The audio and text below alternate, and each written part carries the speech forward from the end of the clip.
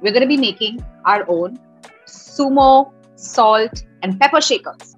We're going to need plastic bottles. We're going to need some paint to paint the bottles up. We'll need some scissors. We'll need a marker, some tape, and a paintbrush, of course, to paint it, right? So what I'm going to do first is I'm going to just draw around the circumference of my bottle. And I'm just going to draw along the edge.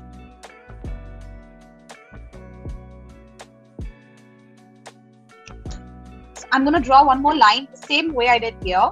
So basically, I'm going to just dispose of this middle section. I'm going to use this bottom part and this top part.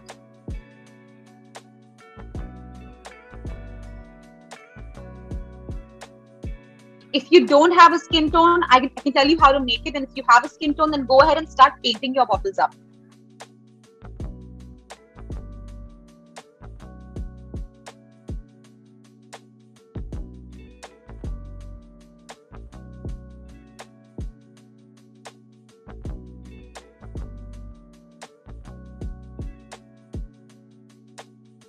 So it's a very neutral skin tone, very reddish, mildly yellow.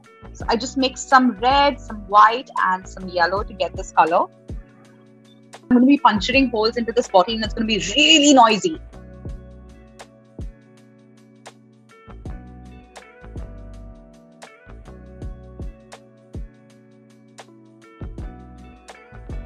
So this is what the body of my first shaker looks like.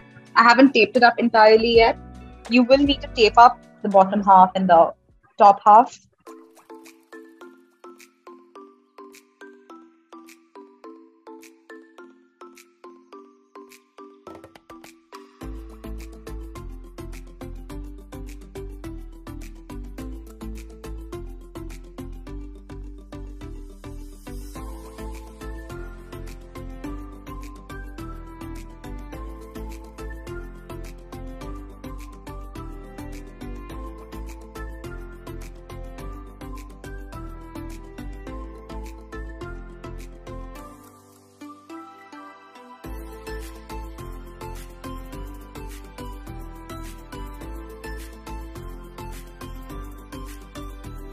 Okay, so the next step after kind of getting the skin done would be to kind of draw the sumo shorts. You can make them white, you can make them black, however you want it.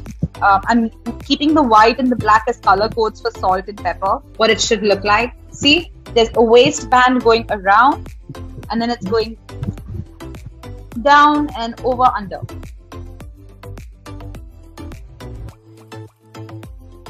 It looks like a pair of shorts. It's going down, and now we're at the back. This is what mine's looking like.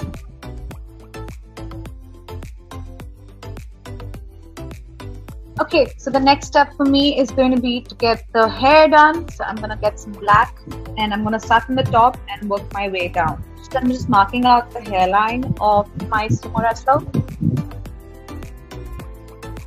So like I've done half the back of my head of my sumo wrestler right now.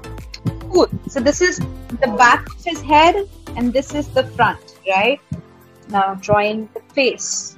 The first layer is kind of dried off. I'm just going to go over my brush, fill in all the white spots that have missed out or have kind of resurfaced for some reason. I'm just adding in some details, also filling up spaces wherever required. This is what mine is looking like. So the next and the last step is going to be, once it entirely dries up and you're done entirely painting it, you're going to make holes on top.